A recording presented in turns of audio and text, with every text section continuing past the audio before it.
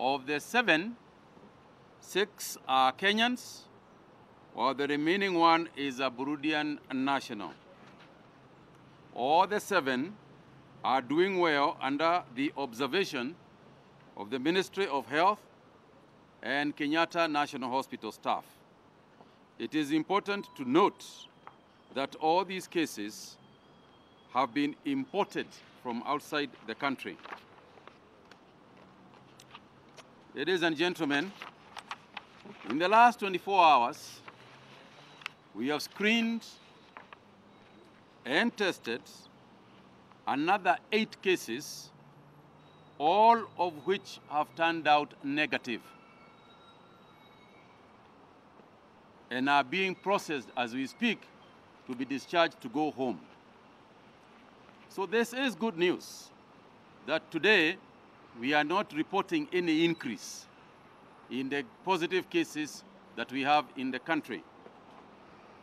We are, however, continuing with tests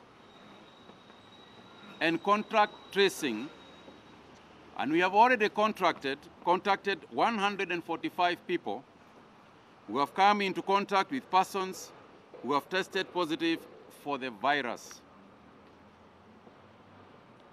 It is also worth noting, I think, that we have screened over 600,000 people who have entered our country in all our entry points.